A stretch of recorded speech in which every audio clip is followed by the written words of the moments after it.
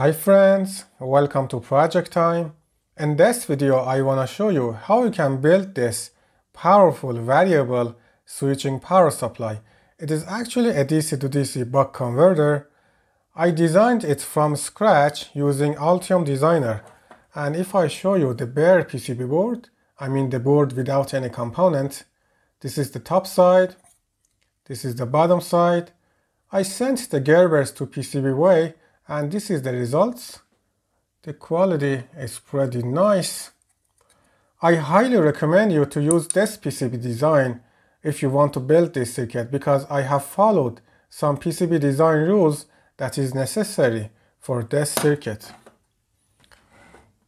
This is the input connector. You can apply up to 40 volts to the input, and this is the output connector. You can draw up to 30 amps from the output, and this potentiometer, multi-turn potentiometer, is used to adjust the output voltage. This is the MOSFET driver chip and this is the controller chip, and these two are power MOSFETs. Don't forget to mount a heatsink for these MOSFETs. However, the body of the MOSFETs should be electrically isolated from each other, so you're gonna use something like a thermal pad behind each MOSFET. However, the ring around the screw is plastic, so this is a good thing. So you don't need to use a plastic washer for this. So it is easier to electrically isolate this type of MOSFET. I have calculated for these two inductors to handle up to 30 amps. This is the switching inductor and this is the output inductor, which acts as an LC filter. So this is the switching inductor, the main inductor of the circuit, and you can see I have used 5 1mm wires in parallel to handle such a current. Okay, I think it is enough for the introduction.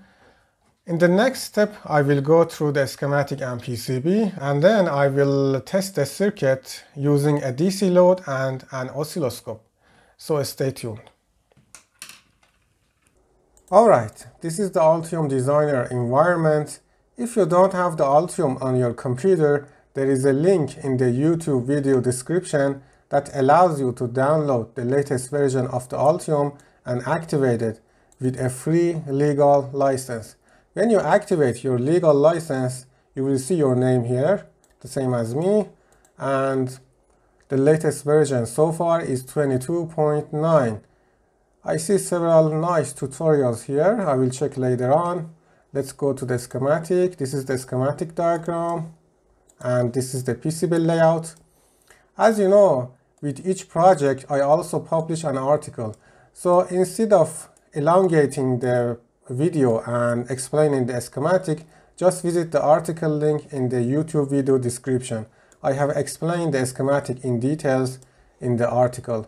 So I just skip that and go to the PCB. As it is clear, this is a 2 layers PCB board. Red is the top layer and blue is the bottom layer. And I have used a mixture of SMD and through-hole components to design the PCB layout. I've used 3 techniques in this PCB. The first one is, as you see, each connector, input and output, has 4 pins. So why? I decided to use 2 wires instead of 1 thick wire for each polarity. So for example, instead of using 1 thick 3mm wire, you will use 2 1.5mm wires in parallel. This is a technique that sometimes is used to handle high currents. I believe using 2 wires like this is better, because one thick wire might impose stress on the connector, and handling or bending this wire is much more difficult. So when you build this, just use 2 1.5mm wires in parallel for each polarity. I mean 2 wires for a positive 2 wires for negative input or the ground, and the same for the output connector, 2, 2. The second point is that these wires, in the switching power supply like this, the length of the ground path should be as short as possible, and these wires allows or minimize the ground path in the PCB, and this is very important in the noise reduction. Okay. The third point is that high current carrying tracks or the copper areas that might carry a high amount of current should have bigger clearance. Let me tell you what I mean. Do you see this clearance is higher than the clearance between this track? If I go to the top, do you see that the clearance between this track and the copper is much lower than here? Because why? This track carry a high amount of current, and this is the IPC standard because, as I said, this track, especially for example this copper, carry 30 amps, and the clearance between this track or the copper area naturally should not be identical with the digital input and output. For example, the digital controlling of the gate pin, I mean the gate driver. So of course the clearance should not be identical. I have implemented this in the rules section. If I go to the rules, and as you see, I have defined the high current nets and defined 0.8 millimeter clearance for this specific nets, and the rest of the nets just have 0.3 millimeter clearance. Okay, so this is a method that you should follow if you deal with high current tracks and high current applications. When you want to find information about your electronic components, just don't use Google. This Octopart website is much faster than Google. Let me show you how it works. Do you remember the power component or the power MOSFET of the project IRFP064? Now I press enter. Just look at the speed. 1, 2, 3. Did you see that? Blink of eye. Much faster than Google. From the search results, I like this one from Vishay. And there we go.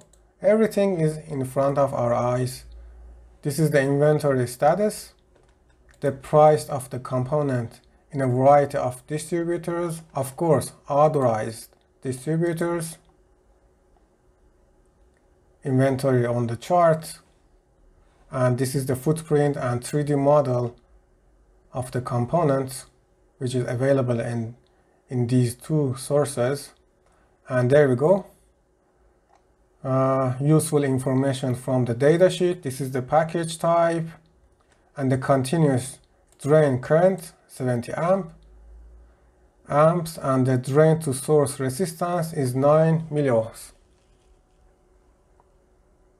Very nice. Apart from this, if you like, you can use this tool. Let me show you. This BOM tool means bill of material. You can use this tool to quickly build the bill of material for your project. Whatever you see on this website is free. Just don't miss that. Bookmark this website and have fun. Hello and welcome back to the test bench. I have prepared everything to run the experiment. Siglent SDL1020 DC load, STM3045X multimeter, and SDS2102X Plus oscilloscope. Let me show you the board itself. So this is the board, input and output wires. I have not mounted a heatsink on the power MOSFETs because I will just run a short test, and these MOSFETs are powerful enough to handle high current for a short time. And this is my old power supply.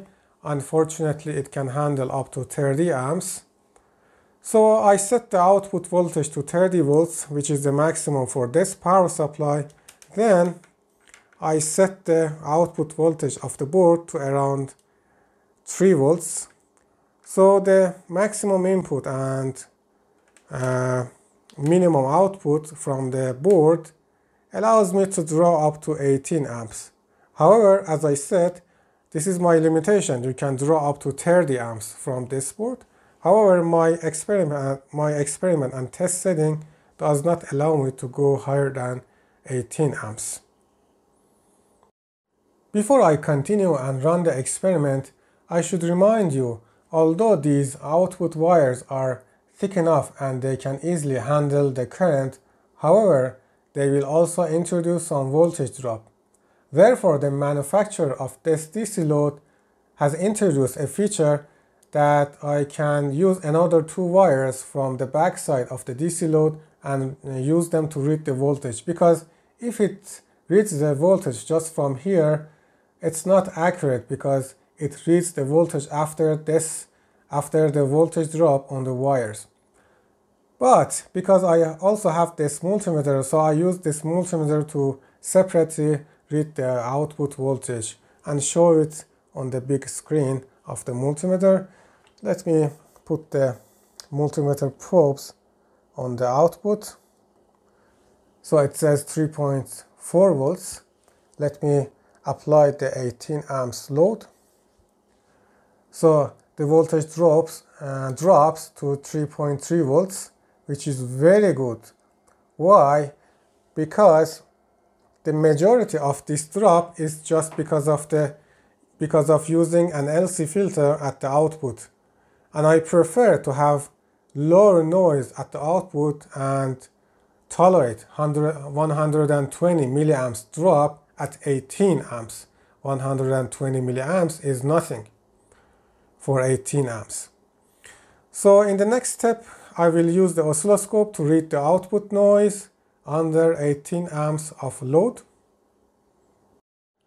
Okay, to capture the oscilloscope screen clearly, I adjusted the exposure of the camera.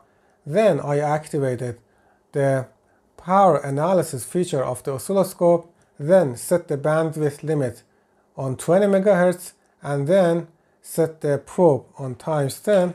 After that, I put the ground spring on the head of the probe. Now I will put the probe on the output of the power supply and apply 18 amps load to the output. Alright, the measurement says the peak-to-peak noise is around 50 millivolts and the RMS noise is around 4 millivolts, which is very good indeed for a switching power supply. As I said, I prefer to have a low noise at the output and tolerate a little bit of a voltage drop at the output. And if you remember, for 18 amps, the output voltage drop was around 120 millivolts. Anyway, I hope you liked this video and build this project and have fun. Don't forget to share and subscribe. Give me a big thumbs up like this. See you in the next video.